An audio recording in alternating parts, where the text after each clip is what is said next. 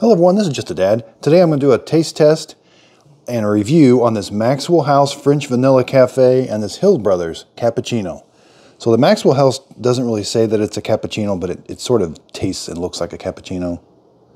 So both of these are a powder that you add to hot water, and they look almost identical. And my helper Fiona has showed up for her treat. So right off the bat, this Hill Brothers has Splenda. It says it's sugar-free, but it has the Splenda in it. And the Maxwell House actually has real sugar in it. It's got 120 calories and 14 grams of sugar. The Hill Brothers is only 50 calories and no sugar, but it has 50 milligrams of sodium. Also, this one only has 27 milligrams of caffeine, where the Maxwell House has 62.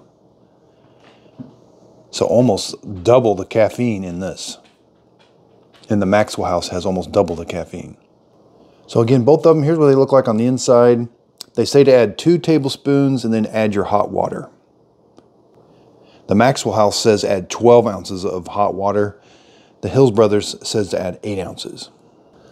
Okay, so I used an electric kettle. This is the Amazon Basics electric kettle I just did a review on. Let's add our hot water to each of them.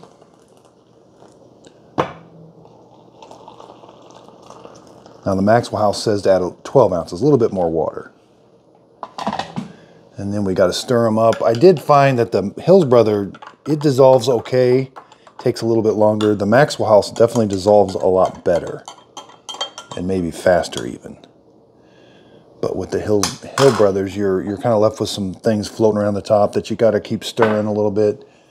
The Maxwell House, it just dissolves pretty quick.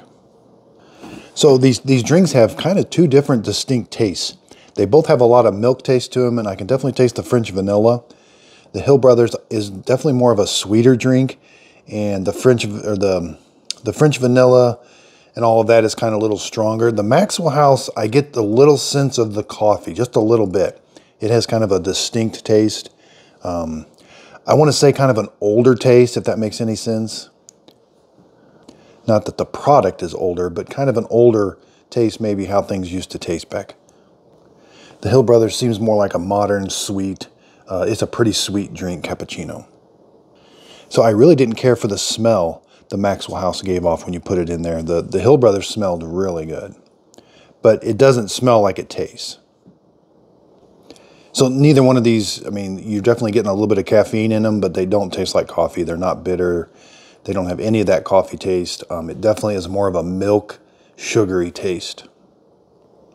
Hope the video helps. If you got any questions or comments or videos you would like to see of certain drinks, leave them in the comments down below. Thanks everybody for your support. And if you could, please like and subscribe.